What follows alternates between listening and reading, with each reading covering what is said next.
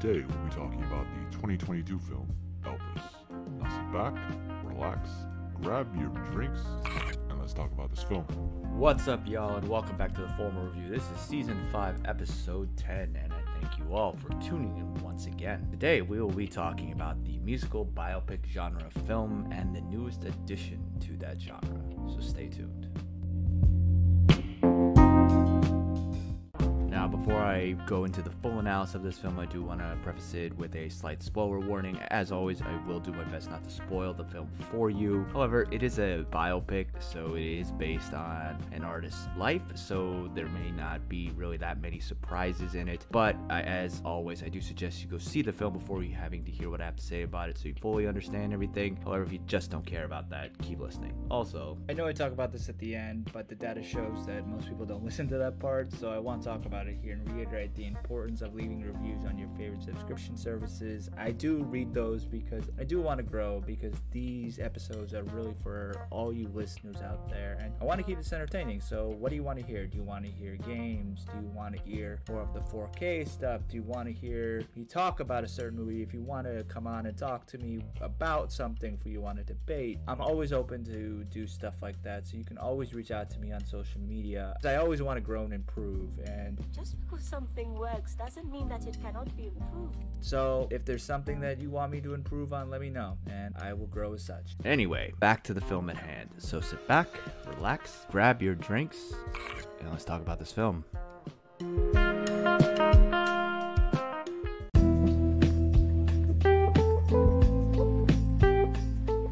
Elvis is a biographical musical drama film directed by Baz Luhrmann, who co-wrote the screenplay with Sam Brommel, Greg Pierce, and Jeremy Donner. It stars Austin Butler as Elvis Presley and Tom Hanks as his manager, Colonel Tom Parker, along with Olivia DeJonge, Hella Thompson, Richard Roxburgh, Kevin Harrison Jr., Xavier Samuel, David Wenham, Cody Smith-McPhee, and Luke Bracey in supporting roles. This film is a combination of two genres, musicals and biopics. Musical films developed from the stage musical after the emergence of sound and film technology. Typically, the biggest difference between this genre and the stage version is that the former uses obviously different backgrounds and locations that would be impractical in a theater. The performers will still, however, treat their song and dance numbers as if a live audience were watching them. The first big musical film was Victor Fleming's The Wizard of Oz, and it experimented with new technologies such as Technicolor. Then in the 1940s and 50s, musical films became more regular and relied on the star power of film stars such as Fred Astaire, Gene Kelly, Bing Crosby, Frank Sinatra, and Judy Garland. They also relied on songwriters such as Rodgers and Hammerstein and the Gershwin brothers, to name a few. Then during the 1960s, films based on stage musicals continued to be box office and critical hits. Then in the 70s, the film zeitgeist and changing demographics of filmgoers moved more toward gritty realism, while the theatricality of musicals was looked at as old-fashioned. Then throughout the 80s and 90s, Disney animated films were looked at as the majority of the musical film genre. Now, in the 21st century, the musical genre was reborn with darker musicals such as Sweeney Todd, and also musical biopics such as this film. Now, biopic, or as some would call it, a biopic, is a film that dramatizes the life of a non-fictional or historically based person or people. These films usually show the life of a historical person, and the central character's real name is used. They differ a little bit from docudrama films and historical drama films in that they attempt to comprehensively tell a single person's life story, or at least most of the historically important years of their lives. And when you combine these two genres, the story is usually a telling of the life of a famous musician. Portraying a musical icon is a great way for an actor to showcase a triple threat talent of acting, singing, and then also potentially dancing. Now, in 2004, Jamie Foxx took home the Best Actor Oscar for his transformation into Ray Charles for the film Ray. Joaquin Phoenix showed off his talent as Johnny Cash in Walk the Line. Marion Cotillard came out internationally with their Best Actors Oscar-winning performance as Edith Piaf in La Vie en Rose, and most recently, both Rami Malek and Taron Egerton got awards for their portrayals of Freddie Mercury and Elton John, respectively. Now, the next artist on this list is Elvis Presley, the king of rock and roll. Elvis is regarded as one of the most significant cultural figures of the 20th century. He had interpretations of songs and added his own own sexually provocative performance style combined with a mix of influences across color lines during a very transformative era in race relations in the United States, which gave him a lot of success but also a lot of controversy then and still continues to this day. Overall, he has sold over 500 million records worldwide and is recognized as the best-selling solo music artist of all time by Guinness World Records. He is commercially successful in many genres including pop, country, rhythm and blues, adult contemporary, and gospel. He won 3 Grammy Awards, received the Grammy Lifetime Achievement Award at age 36, and has been inducted into multiple music halls of fame. He holds several records including the most RIAA certified gold and platinum albums, the most albums charted on the Billboard 200, the most #1 albums by a solo artist in the UK, and the most #1 singles by any act in the UK singles chart. And then in 2018, Presley was posthumously awarded the Presidential Medal of Freedom. Now, his life is chronicled in this film from his modest Mississippi upbringing to the start of his career in Memphis in the 1950s, all the way through to his tragic and premature death in 1977. Now, the film plays out, as I've already talked about, as most biopics do, which isn't a bad thing per se. The film shows that prior to being a famous star, he grew up in poverty in Tupelo, Mississippi, and this is why he was the way he was, reinventing himself over and over again. He was essentially fearful of ending back where he came from. He once told a reporter in 1965 that, quote, "I can never forget the longing to be someone. I know what poverty is. I lived it for a very long time," end quote. And because of this, his music could fall into many different genres over his career, including country, gospel, and R&B. He wasn't known for his writing ability, but his performance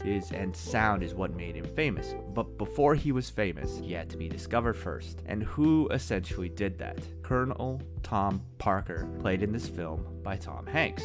Like Elvis, Parker came from somewhat humble beginnings. He was born in the Netherlands as Andreas Cornelis van Kuijik. Sorry if I'm mispronouncing that. And in a way, he reinvented himself. Now, he illegally immigrated to the United States at the age of 17 and adopted the name Thomas Andrew Parker, and afterwards claimed to be from West Virginia. And he essentially made his living as a carnival worker and then started working in the army, but was discharged for psychopathy in 1933. But the title colonel wasn't one that he got while he was in the army. He actually got it as an honorary title from the Louisiana state government. Now, fast forward to 1955, Parker became aware of Elvis because of his different singing style from the current trend. And he knew that this style would be the future of music. And on March 26, 1956, after Presley's prior management contract had expired, Elvis signed a contract with Parker that made him his exclusive representative. Now, from 1956 to 1958, Elvis dominated the charts with hits like Heartbreak Hotel, and his very suggestive dance moves gave him nickname of Elvis the Pelvis, and he was also called racial slurs for his affinity with black culture. Then in 1958, at the height of his fame, Parker actually started to believe that Presley's career wouldn't last longer than a year or two more. Then, when Elvis received his draft notice from the US Army, Parker was secretly overjoyed, whereas Elvis was upset about the possibility of it affecting his career. Now, Parker thought that the army stint would actually stop Elvis's rebellious feelings towards Parker, but also change anyone's opinion about Elvis. He thought that if Elvis could show the world that he was just the same as any other young man, more people would accept him and also his music. Now, during Elvis's service, he kept Elvis's name relevant, but didn't let him record because he insisted that it would ruin his reputation as a quote-unquote regular soldier if he would go into the recording studio and sing. However, even with this control that he had, Parker was anxious about any influence that Elvis might encounter in the service. As such, he sent Elvis's friends to keep him company, arranged for business associates to watch over him while they were already in Europe, and then also kept in regular contact with him via telephone or letter. Then when his service ended in 1960, Elvis returned to his singing career. Now, Parker's main view on pretty much everything was, quote, "Don't try to explain it, just sell it," end quote. He really only cared about promoting promotion and negotiation. And he even profited from people who didn't like Elvis selling I Hate Elvis pins alongside his I Love Elvis ones. He basically just could get money from anything. So essentially, however Elvis succeeded would help him succeed. And he contractually took 25% on all of his clients' earnings and then 50% for licensing and merchandise. From the beginning, Elvis had a lot of admiration toward Parker.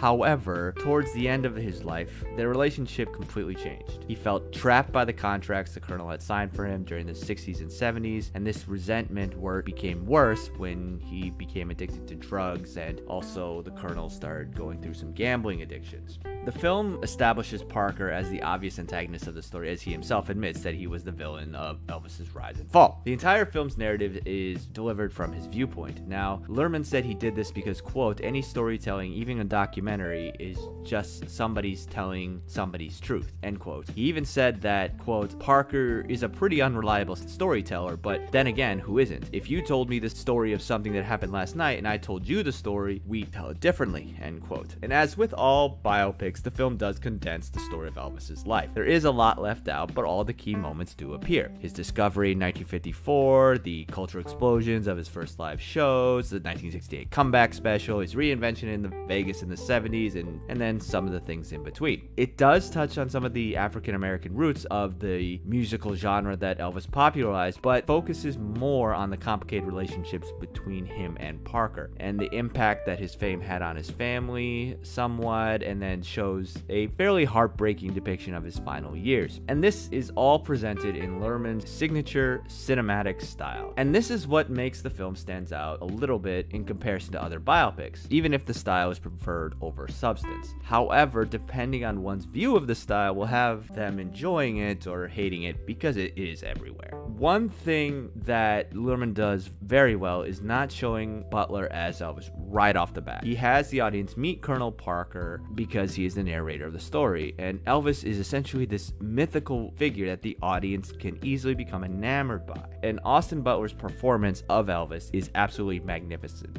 Even if one was born decades after Elvis's real-life death, it's very easy to see that Austin embodied who Elvis was. His incredible performance is what really keeps this film worth watching for the film's very long runtime. He is able to capture so much of Elvis's essence and even gets the smallest mannerisms down that fans will associate with Elvis. Now, Luhrmann's editing in this film, while entertaining at times, can also be a bit much, and the runtime is felt as there are moments of the film that leave little interest to care about. With the nearly 3-hour runtime, the film does cover Elvis's entire life from beginning until his grave. However, there are moments that are brushed over, so much so that there's little time to care about some of the characters and their development. The first third of the film is very guilty of this and felt like Luhrmann was trying to do too much. The film very much tiptoes around his relationship with Priscilla, who was 14 when they first met, and the film does show, like I said, some of where Elvis got his inspiration from, but really does not go into the great debate of Elvis's role in music history. Now, many have said that Elvis is a cultural appropriator. Historically speaking, rock and roll came from R&B, and many have stated things along the lines that, quote, rock and roll was the rhythm and blues repackaged for white audiences, end quote. And this is not helped by the fact that when Parker first heard Elvis, he thought Elvis was black.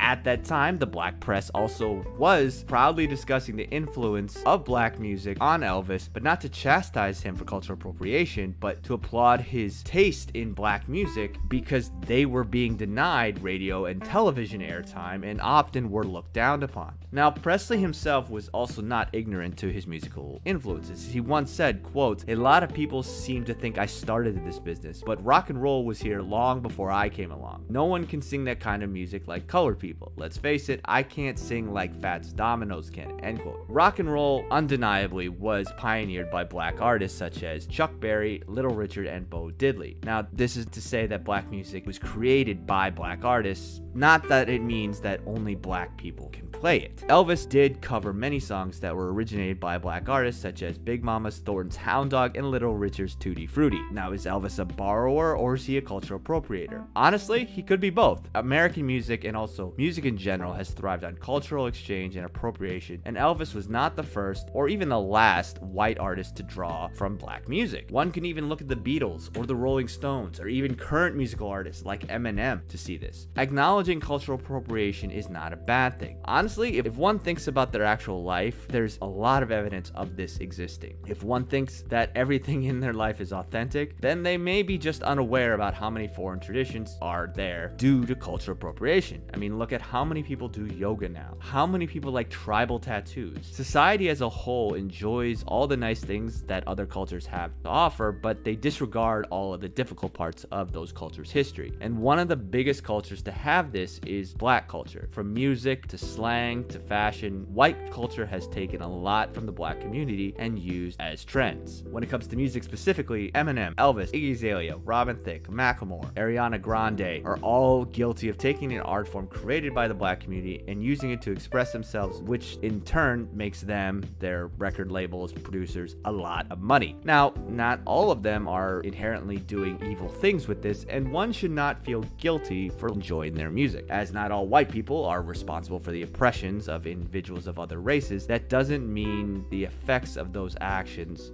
don't still impact people today. When looking at the music of Elvis, he was able to play similar music to that of black musicians on bigger stages because of his race, and as such, he had a higher platform, more privilege, and was awarded more opportunities. In recent years, Eminem has had similar comics made about him, no matter if one loves or hates his music. If you've been living under a rock, Eminem is a white rapper who made a name for himself with his controversial music and his blatant disregard for rules or really who he might offend. Now, as a teenager, he used rap to vent his frustrations in a way that's not dissimilar to the original rappers who were black. For those who don't know, rap originally was a form of poetry first used in the 1970s by black kids who would write lines about their frustrations around life in the ghetto. It also became a way of fighting back against white privilege and also the oppression the black community faced. The musical genre gave an opportunity for people to express themselves artistically, but it didn't really hit big time until other cultures started noticing the money-making potential of it. And one could easily say that Eminem used his white privilege and became famous off of the work of his black predecessors. And this is something that Eminem is aware of, as he has acknowledged it in some of his songs. He's aware of his privilege, but he regularly uses his platform to promote other black rappers. So really, he is guilty of appropriating black culture, but he's also an ally in a way because he's able to give back to the community, and he acknowledges that he is gaining success from it, but he's also allowing other people to benefit from that success. He's not only using it for himself. However, there are artists that differ from this, such as Iggy Azalea. Now, again, if you don't know who that is, Iggy Azalea is a white woman rapper who became famous around 2012 after being signed by another rapper, T.I. However, her real-life Australian accent did not match up with her deep South accent in her songs. And her songs don't really have much depth or feeling to them, talking about partying, cars, and being rich, whereas Eminem's music emulates emotion and has depth. It deals with sadness, anger, happiness, passion. And while there may be some black rappers that do talk about partying, cars, and being rich, Iggy's music is more about making people dance and bringing in money than really honoring the art that she's participating in. In 2014, she received 4 Grammy nominations for doing what black artists have already been doing, and they received no credit. This was also the same year that Kendrick Lamar lost the Best Rap Album Grammy to Macklemore and Ryan Lewis, who are both white, and their music and album was considered to be more of the pop genre. Macklemore did acknowledge, though, the weirdness of the situation and even wrote a song called White Privilege 2, where he acknowledged his white privilege and his appropriation of black music. Iggy Azalea has done no such thing, and she's the clear example of what cultural appropriation of black culture is, with no acknowledgement, no honor, or anything back to the culture that she has benefited from. So to bring this full circle, this appropriation would still happen if we were living in the same time as Elvis. Because of the already existing disparities between blacks and whites at the time, Elvis was already going to get more radio play and record sales than black artists because they didn't have the same opportunities as him. This shows that the problem of cultural appropriation is more a societal issue. Elvis didn't really steal black music, but he certainly appropriated and profited from it within an unjust and discriminatory system. And this system still exists today to an extent, but there are artists like Eminem or even Macklemore that acknowledge that it happens and try to do something about it. Now, is it a bad thing that Elvis did what he did? Is he a culture approaching devil? Honestly, it's up to the individual. And frankly, no matter which way you fall on that, neither of you are wrong. Both are fair points to be made. Now, the film touches on this idea, but it doesn't make it a significant part of the film. And this is one of the biggest attributes of Elvis's story. While that may be a purposeful choice by Lerman because it's a story being told by a man who was most likely racist, that doesn't really make it an okay decision. However, we'll say Lerman does deserve credit on showing the direct connection between the black community and Elvis at the time, so there's no doubt that he got his inspiration from them. Overall, the film is a really unique telling of a cultural icon, and Lerman's style may be a little bit out there. The shining star of it is very much so Austin as the title character. He does a fantastic job and deserves all the praise he's been getting so far. This film is a very stylized telling of Elvis's story, but it has a very authentic and phenomenal portrayal by Austin that will have one wanting to listen to Elvis's music afterwards. The film succeeds with its story, its ending, its direction, and its message, but struggles with its details. So overall, I would rate this film a 4 out of 5. Now, what did you think of it, and where does it stand on your ranking of musical biopics? Let me know. Hit me up on social media. The Formal Review is on Facebook, Twitter, and the Gram, and also YouTube. The handle's all the same. It's at The Formal Review. Don't forget to subscribe to any of the platforms, Apple Podcasts, Google Podcasts, anywhere where you can find a podcast, on Spotify, or even subscribe to the channel on YouTube. You can also check out The Painted Lines, where I also contribute a few other ways. And please leave a review on there so I can know how to improve, because that's really how I grow as a human being. And I want to keep this show entertaining for you all. And for anyone who has supported me on a financial basis, I thank you very much for supporting me in that way. For anyone who wants to support, you can go to anchor.fm/The Formal Review. Click support this podcast, and any donation is appreciated. Thank you all again for tuning in. And until next time, Be happy, enjoy life, and be positive. and see you at the movies. Thanks for tuning in to another episode of The Formal Review. Cheers, and we'll see you next time.